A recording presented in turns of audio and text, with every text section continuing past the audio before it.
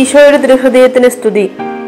തിരുഹൃദയത്തിന് പ്രത്യേകമാംവിധം പ്രതിഷ്ഠിക്കപ്പെട്ട ഈ ജൂൺ മാസത്തിൽ ഈശോയുടെ തിരുഹൃദയത്തിന്റെ വിവിധ ഭാവങ്ങൾ ധ്യാന വിഷയമാക്കുകയാണല്ലോ നാം.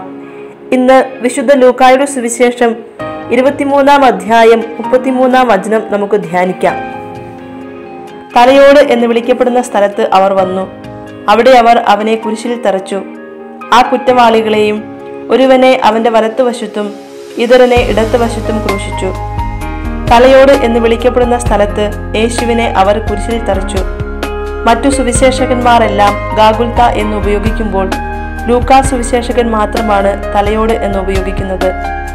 തലയോട് എന്നറിയപ്പെടുന്ന സ്ഥലം അന്നത്തെ ജെറുസലേം സിറ്റിക്ക് പുറത്തുള്ള സ്ഥലമാണ്.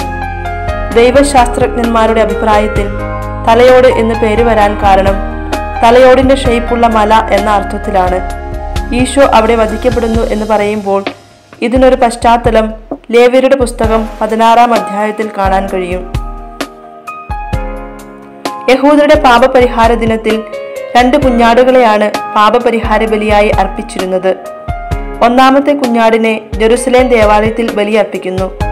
അതേസമയം രണ്ടാമത്തെ കുഞ്ഞാടിനെ അവരുടെ പാപഭാരം മുഴുവൻ അതിന്റെ തലയിൽ വെച്ചു കൊടുത്ത് ഹിംസ്ര ജന്തുക്കൾക്ക് ഭക്ഷണമാകാൻ മരുഭൂമിയിലേക്ക് കൊണ്ടുപോയി വിടുകയാണ് ചെയ്യുന്നത്. അതായത് ജെറുസലേമിന് പുറത്തു കൊണ്ടുപോയി വിടുന്നു. യഥാർത്ഥത്തിൽ ഈ 2 കുഞ്ഞാടുകളുടെയും ബലി ഈശോ എന്ന കുഞ്ഞാടിൽ പൂർണ്ണമാക്കപ്പെടുന്നുണ്ട്.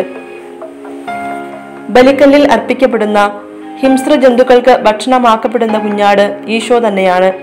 അത് സംഭവിക്കുന്നത് ജനത്തിന്റെ മധ്യത്തിൽ നിന്നും വിജനതയിലേക്ക് മാറ്റിയിട്ടാണ്.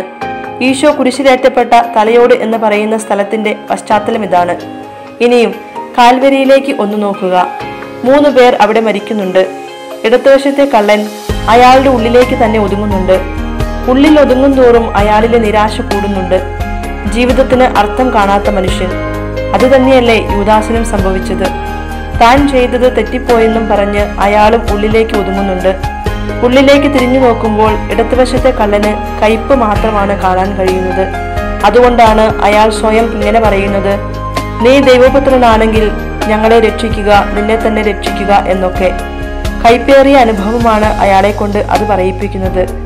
ചെയ്ത തെറ്റിനെക്കുറിച്ച് അവബോധം ഇല്ലാത്ത ഒരു മനുഷ്യൻ. വലത്തുവശത്തെ കള്ളനാകട്ടെ അയാൾ മറ്റുള്ളവരിലേക്ക് എത്തുന്നുണ്ട്. നോക്കുക, അയാളുടെ ചുറ്റിലും നിൽക്കുന്നവരെ അയാൾ കാണുന്നു. ഇടതുവശത്തെ കള്ളനെ അയാൾ ശാസിക്കുന്നു. ഒപ്പം അയാൾ ഈശോയിലേക്ക് കൂടി തിരിഞ്ഞു നോക്കുന്നു. ഉള്ളിൽ നിന്നും പുറത്തു കടന്ന് ചുറ്റുമുള്ളവരിലേക്ക് നോക്കിയ മനുഷ്യൻ. ചുറ്റിലുമുള്ള കുറവുകളെ അയാൾ കാണുന്നു. തൊട്ടടുത്ത് നിൽക്കുന്ന രക്ഷകനെ അയാൾ കാണുന്നു.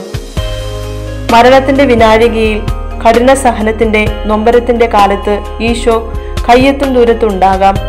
പക്ഷേ പ്രതിസന്ധി ഇതാണ്, കുരിശുകൾ ഇല്ലാത്ത ഒരേശുവിനെ ഒരിക്കലും നമുക്ക് കാണാൻ കഴിയുകയില്ല.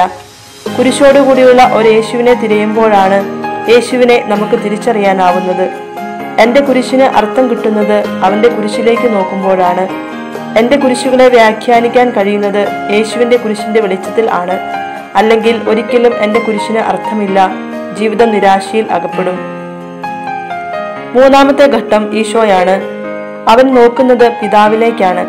പിതാവിലേക്ക് നോക്കുന്ന ഈശോ തന്റെ സഹോദരങ്ങളിലേക്ക് നോക്കുന്നു. അതുകൊണ്ടാണ് വലത്തുവശത്തെ കള്ളനോട് പറയുന്നത്, നീ ഇന്ന് എന്നോടുകൂടി പറുദീസായിലായിരിക്കുമെന്ന്. യേശു പറഞ്ഞു, പിതാവേ, അവരോട് ക്ഷമിക്കണമേ, അവർ ചെയ്യുന്നതെന്തെന്ന് അവർ അറിയുന്നില്ല. വിശുദ്ധ ലൂക്കായുടെ സുവിശേഷം 23-ാം അധ്യായം 34-ാം തിരുവചനം. ഈശോ തന്നെ പീഡിപ്പിച്ചവർക്ക് വേണ്ടി മാത്രമായിരിക്കുകയില്ല പ്രാർത്ഥിച്ചത്. ഇടതുവശത്ത് മരിക്കുന്ന കള്ളനും കൂടിയുള്ള പ്രാർത്ഥനയാണ് പുറത്തു കടക്കാനുള്ള ക്ഷണം. വഴിയാത്ര എന്ന് പറയുമ്പോൾ 3 ഘട്ടങ്ങളിലാണ്. 1-ാമത്തെ ഘട്ടത്തിൽ തന്നെ തന്നെ നോക്കുന്ന മനുഷ്യൻ. 2-ാമത്തെ ഘട്ടത്തിൽ മറ്റുള്ളവരിലേക്ക്, ചുറ്റുമുള്ളവരിലേക്ക്, തന്റെ സഹോദരങ്ങളിലേക്ക് നോക്കുന്ന മനുഷ്യൻ. 3-ാമത്തെ ഘട്ടത്തിൽ പിതാവിലേക്ക് നോക്കുന്ന ഈശോ.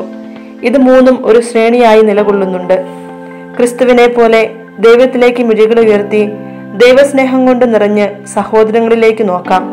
അതിന് തിരുഹൃദയം നമ്മെ അനുഗ്രഹിക്കട്ടെ.